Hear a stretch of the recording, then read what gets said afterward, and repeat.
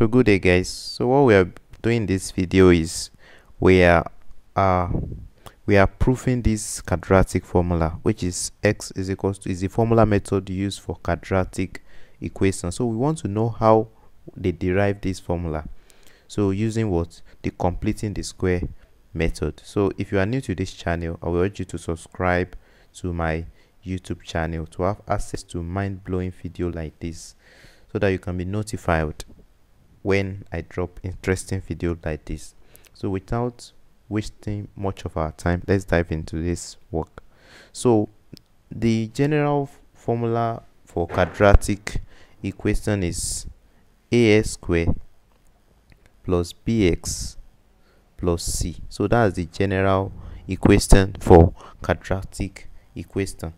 So we are going to be using completing the square method to derive the quadratic formula. So the first step we are going to do is that we're going to bring this c to this side. So we are now going to be having ax squared plus bx is equals to minus c. Then we are going to divide both sides by a. Divide both sides by a. So that's the next step. So we divide both sides by a. Now we are having x squared plus bx over a is equals to what? Minus c over a. Now the next thing we are going to do is the coefficient of x here is what? B over a. I hope you understand. We are going to multiply this coefficient of x by what? 1 over 2. Then we will square our answer. I hope you understand the logic. You will multiply this coefficient of x. The coefficient of x here is b over a. So I hope you understand. So we multiply it by what? 1 over 2. Then you will square the answer. After doing that, you are going to add it to both sides here. You are going to add it to this side and what? Add it to this side also. I hope you understand. So that's what we are going to be doing now. So we're doing it like this.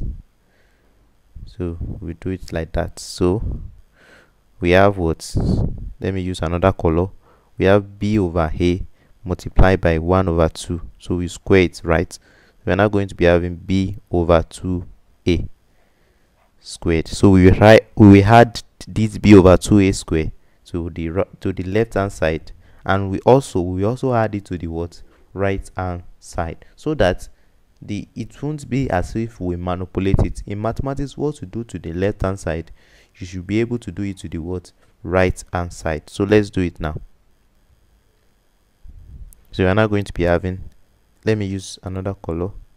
So we're having what? S squared plus bx over a plus b over 2a into what? Square is equals to minus 6a plus b over 2a square. I hope you understand. So even then we can cancel it like this. So it means when we cancel it, we are going to have the same answer again.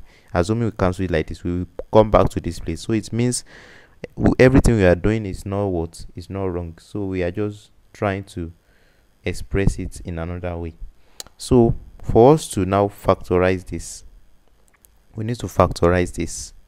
So for us to factorize this, if you notice this, we have x here, we have b over 2a here, we have b over a here.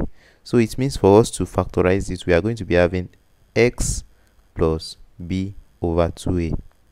Everything was square. If you open the brackets, you are going to come back to this place. I hope you understand. If you open the brackets, you are going to what? Come back to this place. So it means this is what we do. So we are now going to be having what?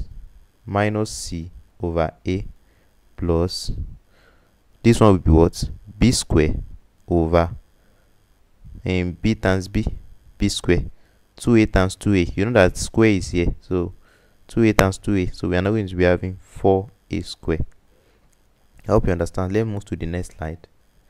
So we are having x plus b over 2a square is equals to, what do we say we have in that place? We have minus c over a plus b square over 4a square. So we are going to find the LCM here. So we're having x plus b over 2a square. So let's find the LCM. So LCM is 4a square. So you remove a from this, 4a squared divided by a. So we're having what? 4a. 4a times minus c. So we have minus 4ac plus 4a squared divided by 4a squared. We have 1. 1 times b squared. So that's b squared. So we are now going to be having x plus b over 2a squared is equals to, so you can just rewrite this in another way so that minus will not be in the front. So we are now going to be having b squared minus 4ac over 4a squared. That's not all. We are not true. So we are now going to be having, so let's square both sides.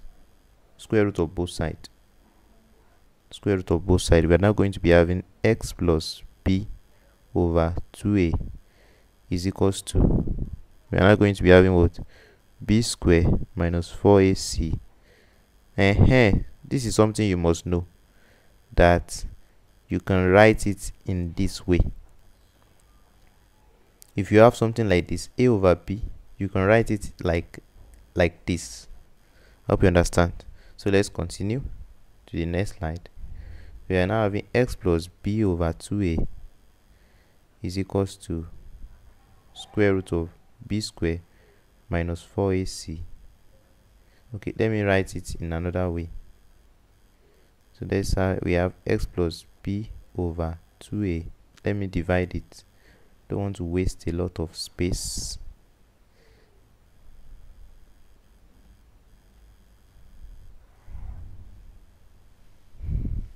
So is equals to what?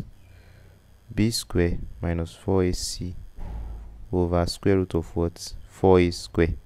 So we're now going to be having x plus b over 2a, right? So we're now going to be having b squared minus 4ac. What is square root of 4a squared? So that is what? 2a.